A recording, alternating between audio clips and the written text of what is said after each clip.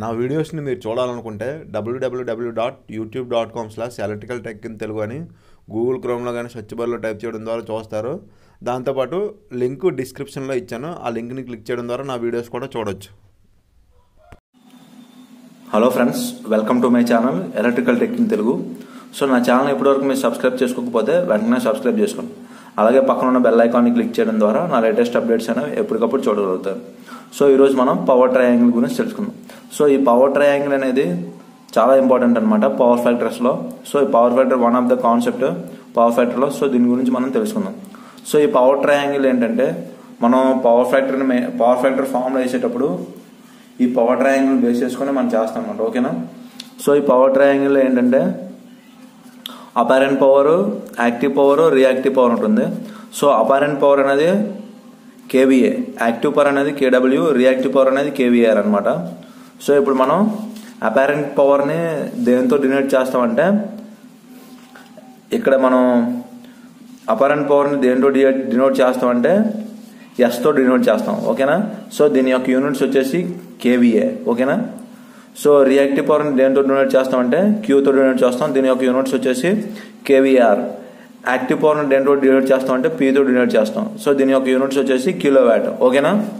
So ఇప్పుడు మనం power ట్రయాంగిల్లో apparent power అనేది మెయిన్ అనమాట. అంటే ఇది హైపోటెన్యూస్లో ఉంటుంది.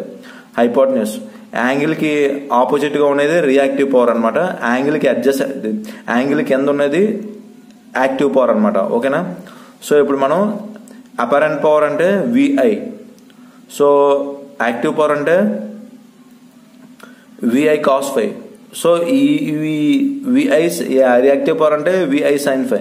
సో ఇది ఎలా వచ్చిందంటే మీరు పవర్ ఫ్యాక్టర్లో మీకు క్లియర్గా చూపించాను. సో దాన్ని మీరు బేస్ చేసుకొని చూడండి.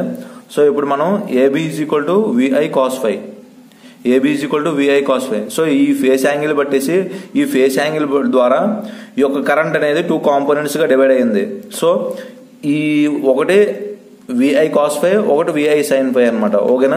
సో ఈ యొక్క కరెంట్ కాంపోనెంట్స్ అనమాట. ఓకేనా? ఈ ఫేస్ యాంగిల్ ద్వారా ఈ యొక్క కరెంట్ కాంపోనెంట్స్ అనేవి 2 టైప్స్గా డివైడ్ అయ్యాయి.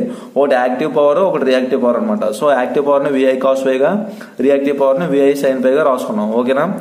సో ఇప్పుడు మనం ఏబి అంటే విఐ కాస్ ఫై ఉంది యాక్టివ్ పవర్, బీసీ అంటే విఐ సైన్ ఫై ఉంది రియాక్టివ్ పవర్, సో ఏసీ అంటే అపారెంట్ పవర్ అనమాట. ఓకేనా? సో ఇప్పుడు మనం ఇదే పవర్ ట్రయాంగిల్ మనం ఇక్కడ రాసాం బ్యాక్ సైడ్. సో ఏసీ అంటే అపారెంట్ పవర్, విఐ అంటే యాక్టివ్, ఏబి అంటే విఐ యాక్టివ్ పవర్, బీసీ అంటే రియాక్టివ్ పవర్. ఓకేనా?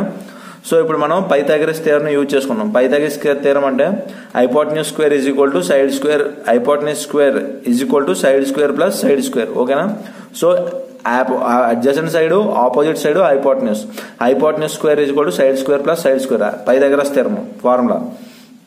సో ఇక్కడ AC square is equal to AB square plus BC square. ఓకేనా? సో అంటే apparent power square is equal to active power square plus reactive power square. ఓకేనా? So active power ని మనం దేంతో denote చేసుకున్నాం? Units ఏంటి? KVA. KVA whole square is equal to active power units ఏంటి? Kilowatt. Kilowatt whole square is equal to reactive power units ఏంటి? KVR. Reactive power whole square. So ఇందాక మనం యాక్టివ్ పవర్ ని దేంతో డినోట్ చేసుకున్నాం? ఎస్ తో డినోట్ చేసుకున్నాం. కిలోవాట్ ని పీతో, రియాక్టివ్ పవర్ ని ఆర్తో, క్యూతో, sorry. So yes square is equal to P square plus Q square. So ఇప్పుడు మనం ఫార్ములా ఫైండ్ అవుట్ చేస్తే ఎలా అంటే power factor is equal to active power by apparent power అనమాట. అంటే power factor P is equal to cos phi is power factor is equal to AB by AC. ఓకేనా? అంటే kilowatt by kVA apparent power factor find out చేయాలంటే. ఓకేనా? So ఇప్పుడు మనం cos ఫై అంటే cos ఫై, ఇప్పుడు మనం కాస్ ఫై ఫైండ్ అవుట్ చేస్తున్నాం. So cos phi is equal to adjacent side by hypotenuse అంటే VI cos phi by VI అంటే active power by apparent power కదా. యాక్టివ్ పవర్ ని మనం దేంతో డినోట్ చేసుకున్నాం? కిలోవాట్ తో. అపారెంట్ పవర్ ని కేవీఏతో. So cos phi is equal to కేడబ్ల్యూ by kVA. చూసారు కదా, ఇది యాక్టివ్ పవర్ మనం దేంతో డినోట్ చేసాం? కిలోవాట్ తో. అపారెంట్ పవర్ ని కేవీఏతో. అందుకే cos phi is equal to కేడబ్ల్యూ by kVA, adjacent side by hypotenuse కదా. ఓకేనా? సో ఇప్పుడు మనం కిలోవాట్ ఫైండ్ అవుట్ చేయాలంటే కాస్ ఫై ఇంటూ కేవీఏ వేయాలన్నమాట. ఓకేనా? సో ఇప్పుడు అంటే యాక్టివ్ పవర్ ను ఫైండ్ అవుట్ చేయాలంటే యాక్టివ్ పవర్ ను ఫైండ్ అవుట్ చేయాలంటే కాస్ ఫై ఇంటూ కేవీఏ ఫార్ములా. ఓకేనా. sin phi అంతే. రియాక్టివ్ పవర్ని ఫైండ్ అవుట్ చేయాలంటే ఏం చేయాలి? sin phi is equal to opposite side by hypotenuse. Opposite side ఏముంది? Reactive power. దీని యొక్క యూనిట్ ఏంటి? KVR by kVA. చూసారు కదా, sin phi is equal to KVR by kVA. So ఇప్పుడు మనం రియాక్టివ్ పవర్ని ఫైండ్ అవుట్ చేయాలంటే కేవీఏ ఇంటూ sin phi. ఇది ఫార్ములా అనమాట. సో ఈ పవర్ ట్రయాంగిల్స్ లో ఇవి మెయిన్ అనమాట. ఓకేనా. సో దీన్ని బేస్ చేసుకునే ఈ పవర్ ఫ్యాక్టర్ ఇంప్రూవ్మెంట్ ఏ విధంగా ఇంప్రూవ్మెంట్ పవర్ ఫ్యాక్టర్ క్యాల్కులేషన్ దీన్ని బేస్ చేసుకునే చేస్తారనమాట. ఎంత కెపాసిటర్ కేవీఆర్ వాడాలి దీన్ని బేస్ చేసుకునే పవర్ ట్రయాంగిల్ బేస్ చేసుకునే మనం ఈ యొక్క కేవీఆర్ కెపాసిటర్ రేటింగ్స్ అనేవి డిజైన్ అవుతాయి. కేవీఆర్ కెపాసిటర్ బ్యాంక్ రేటింగ్స్ అనేవి. ఓకేనా ఫ్రెండ్స్.